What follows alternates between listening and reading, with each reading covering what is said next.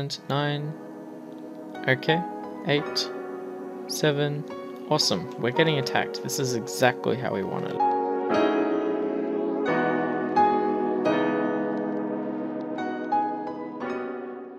Welcome back. This tutorial will go over how you could set up a game controller to control all of your stats for easy reference and manipulation from power-up items. Or whatever else you'd like. So, I'm going to jump straight into it. I'm going to create a C# script called game controller. Okay. Now, if we open this up in Visual Studio Code, I just drag that in. Alright, I'll expand it out a little bit. Okay. So, the first thing we want to do is I'm going to make an instance of this class, okay?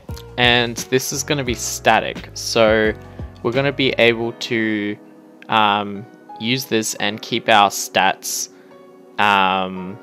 to one value without re-replicating them, because we only want the stats to be initialized once. So I'm going to create a public static game controller and I'm going to call it instance, okay? And the first thing that I'm going to do is, instead of a start void, I'm going to use an awake void, okay? So as soon as this is awake, I'm going to check if our instance is equal to null, okay?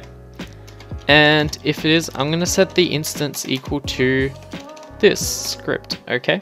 So it's going to be equal to itself. So it's instantiated and we don't want to be calling it from anywhere else.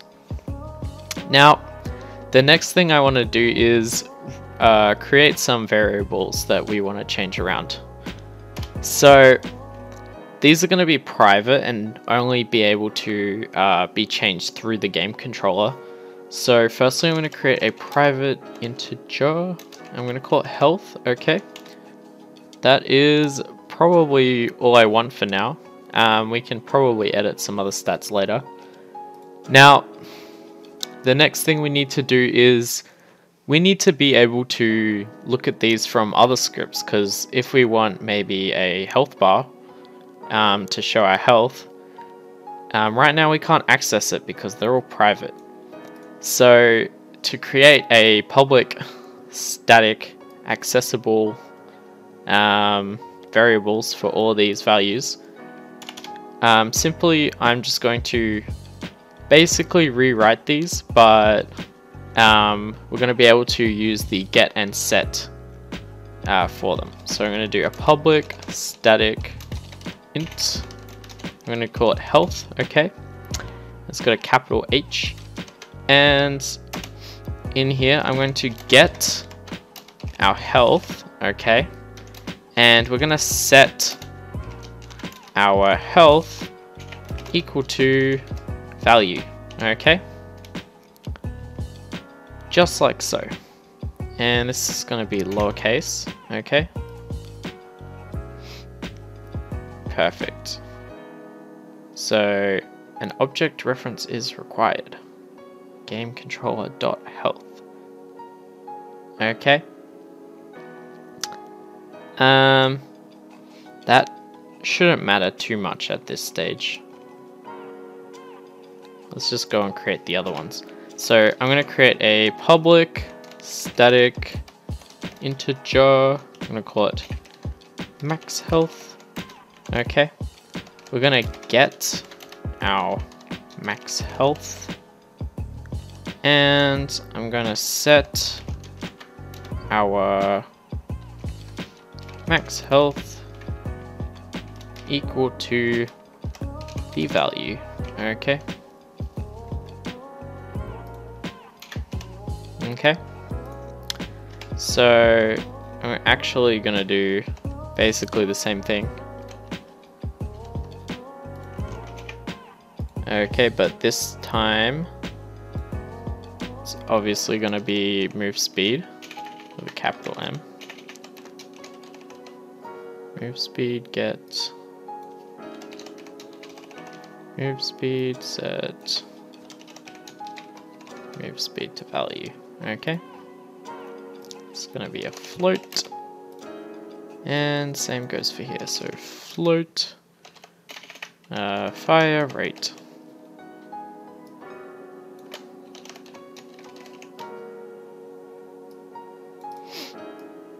Whoop. Okay, so whoop.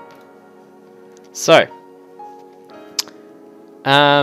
once we have this set up and we have our instance set up, we can go ahead and create some basic methods that we can use. So we probably want to have one to damage the player, one to heal the player,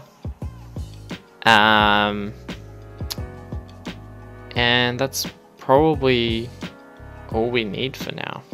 Okay, so I'm going to create a public static void. I'm going to call it damage player. Okay, and we're going to take in some damage because we don't exactly know what sort of damage we want to take in right now. So we can just call it through when we need to use it. We're going to make our health minus equal to the damage. Okay. And we're going to check if health is less than or equal to 0, then we probably want to kill the player. Okay. Probably need a method for that as well. So I'm also going to create a public static void heal player. Okay. And I'm going to take in an integer, the heal amount. Okay. So we're going to set the health equal to mathf.min, and I'm going to grab the maximum health. Make sure these are lowercase. Okay. I will fix this in just a moment, but we're going to make sure it's lowercase, and I'm going to grab the health plus the heal amount. Okay. I'm also just going to quickly create probably a private static, private static void kill player. Okay. Perfect. So we probably want to we've defined these, but we need to initialize them with some variables. So maybe I'll set this to 10, set this to 10, set this to 5, and set this to 0.5f. Okay. Now if we save that, so it's saying an object reference is required for the non-static field gameController.health. Okay. So that would be because we haven't set these to static. So make sure these are static. I don't know why I didn't do that before. Must be a bit tired or something. Alright. So we set these and we go back in. Should be perfect. There's a couple of warnings, but we don't need to worry about those for now. Now, if I go and create an empty game object, just reset its values, and I'll call it the game controller. Okay. And I'm going to add a game controller script to it. Cool. So now we can access these wherever we'd like. So if I go ahead and create an empty text, okay, I'll just call this like health text, okay, and be like health 0.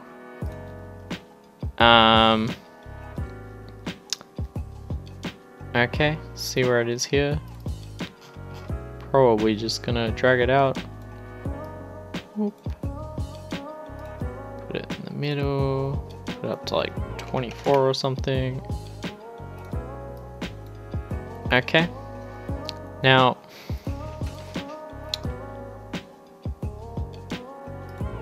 Okay, so we have this, but we need to reference it somewhere. Maybe we need to, when we update the health in our game controller, when we heal the player, maybe we need to update the health text.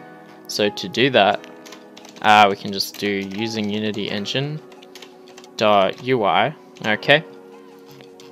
And when we damage or heal the player, we are going to update the health stat, okay? So we can just have a, we can have a private static text, and I'm going to call it health text, okay? We can just update our health within our update function. So health.text is going to equal to health plus health.